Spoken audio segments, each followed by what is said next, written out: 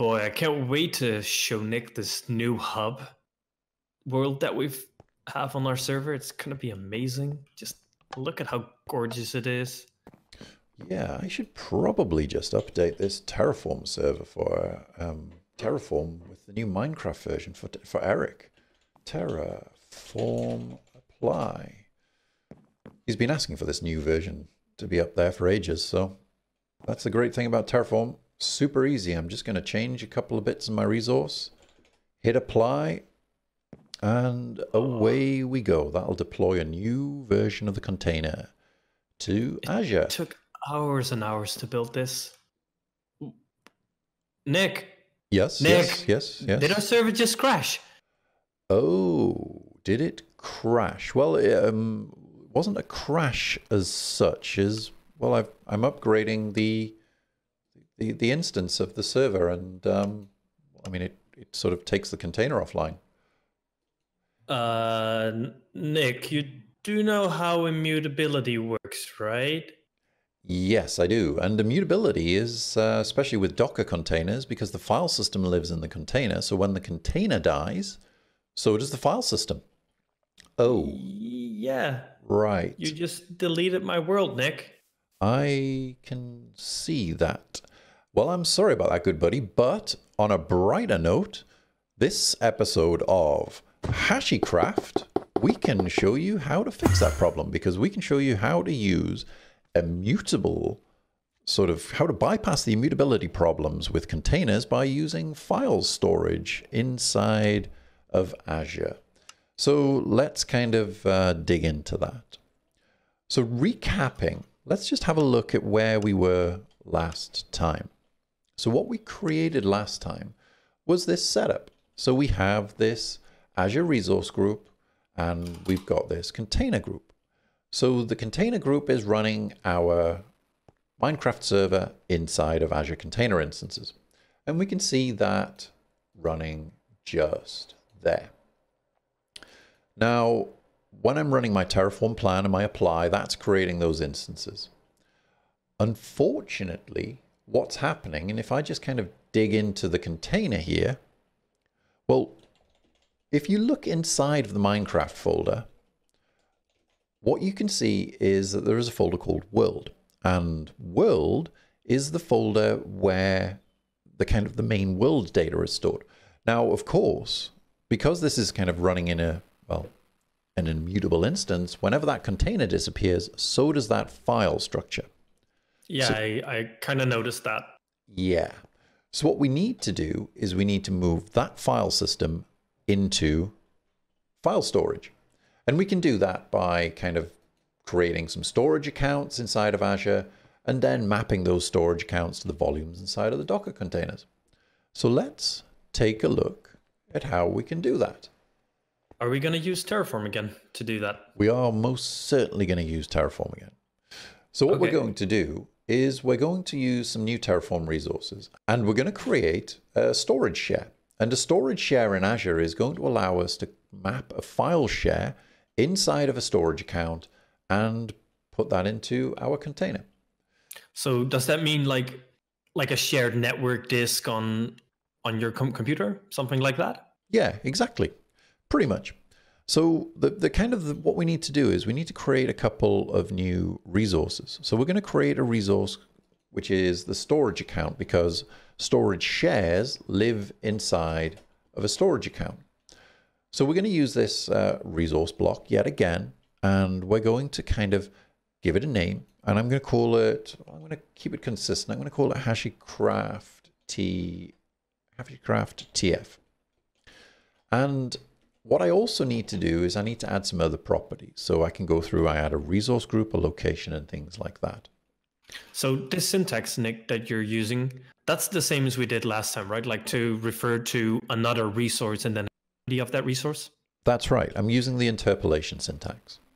So the kind of the full resources arguments that we need to provide are defined in the documentation. We'll put a link to that below, but as a bare minimum, we need a name, a storage account name, and we need kind of some other bits. So let's kind of quickly look at those.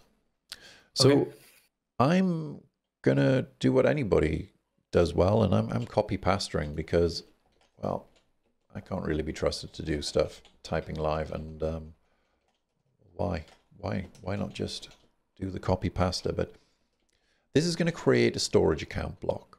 I'm creating a resource group name. I'm specifying the location, and again, that's related to the resource group. And the account tier, I'm just using standard. I could also use premium storage, and then the replication type. So the replication type there, I can set that to a number of different values. They're all defined inside of the documentation here, and you'll be able to kind of see those settings. So Nic, how come you're adding tags to this storage account? Does that mean something as well, or is that just for your own documentation? It's just for my own documentation. So it'll allow me, if I'm filtering within my resources in Azure, I can kind of just use the tags there to be able to do it. Okay, cool. So to kind of the next thing that we need to do is we need to be able to define the actual storage shares themselves. So again, okay, so these are those folders you were talking about, right? That's right.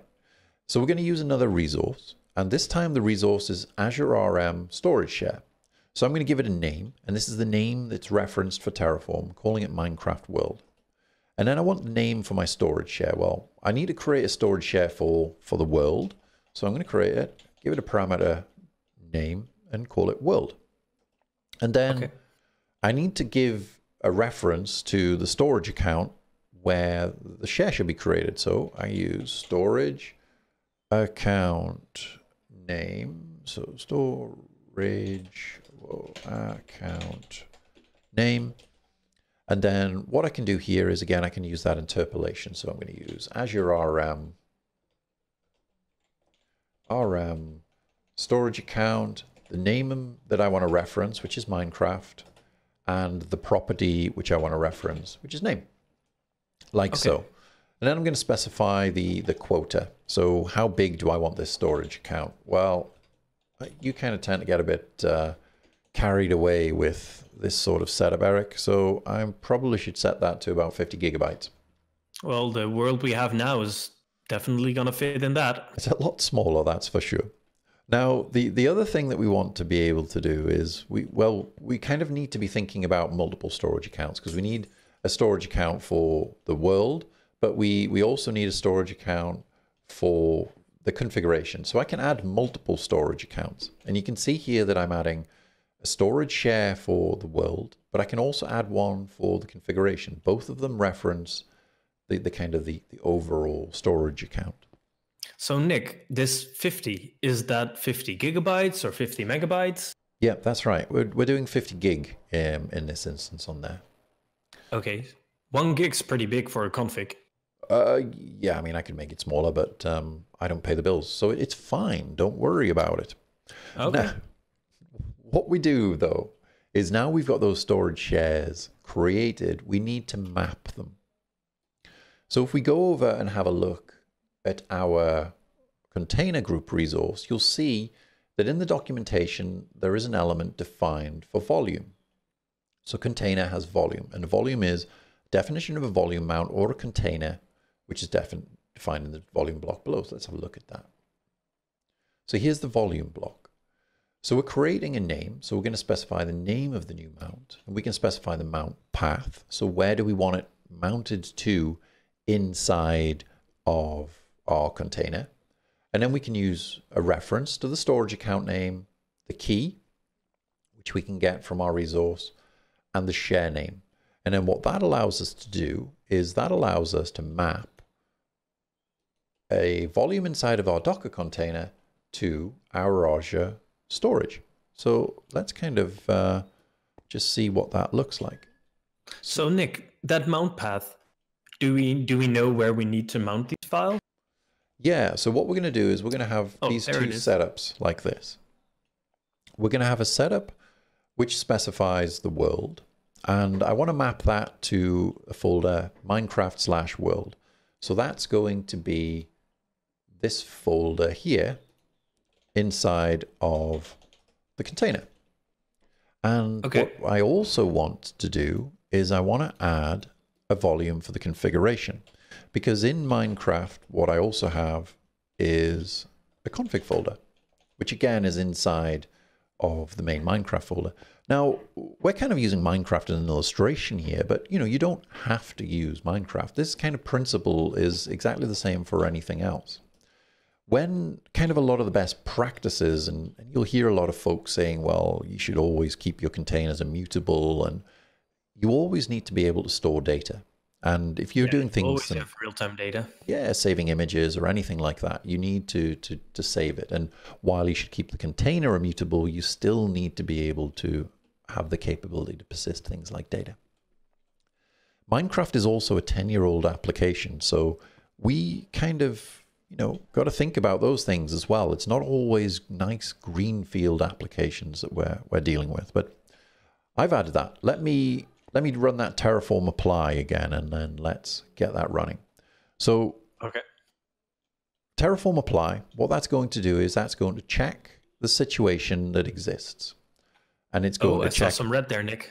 Yeah, it's going to delete some stuff. So it's detecting that we already have a container that exists. Now, to add a new volume, we have to replace that container. All right. And so that would destroy the world again then? It'll destroy the world again, but this time what we're doing is we're adding our new storage account, and we are also adding our storage shares, and we're mounting those into the container. So from now on, all of that is going to be persisted across destructions when, somebody like myself makes a mistake and, well, destroys something. Oh, but looking forward to that.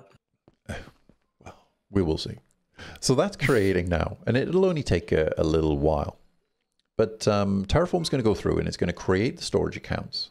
So if we look at that, then we'll kind of should be able to see that created, and we can see it there. So HashiCraft TF, there's our storage account. And inside our storage account, we asked it to create a number of different file shares. And we can see both of those there, config and world. And well, actually, those have started to populate, which means our container has come up, which is pretty exciting too. So let's take a quick look over and see what's going on here. Container I saw something that got me very excited, Nic. Oh, what was that? I saw a whitelist.json. That's right. Yeah, we're not going to have to go through that entire process time and time again anymore, because now, well, we're persisting all of that configuration into stateful storage. Woohoo!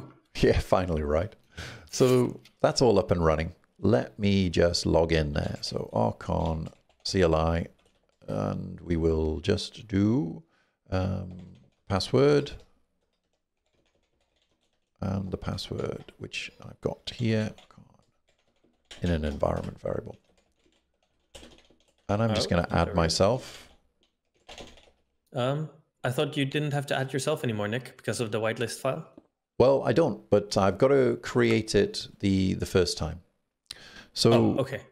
I'm just going to bounce over there, and we're going to create that server. We're logging in, and you can see there that we've got our completely vanilla Minecraft world. Now, I'm going to just dig some holes here, because digging holes is generally something that digging myself into holes is something I'm pretty good at. But we've got those there. Now, what I want to be able to do is I want to be able to destroy that. So let me just restart that container. And then when I restart the container, unlike previously, when everything got destroyed, it'll now persist it, because all of those files are getting persisted across the stateful storage. Restarting those groups. Let's have a look. Oh, I saw it restarting. It's restarting there. Let's go and have a look. It's just starting up. Okay, so let's see if we can get that. Has that started up? Oh, great. And it has. So okay. Theoretically, if I go over to my Minecraft folder and into world, I can see all of my files there. Now, oh, I see the level. Yeah, so if we just log back into Minecraft, we should now see all of those holes that I dug earlier and there they are. And also that whitelist, I didn't have to do that again. So that's pretty neat. We've okay, Nic. We've kind of proven that works, Erik. Yeah. How about you stay there and rebuild that hub server, buddy? I could do that. It might take me a little while. And maybe we'll do that on the next episode of HashiCraft, because we'll be back next week. And next week, we're going to start looking at how we can take all of this and we can put it into a CI/CD workflow. So as always, like and subscribe, and we will look forward to seeing you next time. Like and subscribe, and I'm looking forward to be able to collaborate on the so we don't have to rely on your typing, Nic. Always a good thing. Next time. See you next week.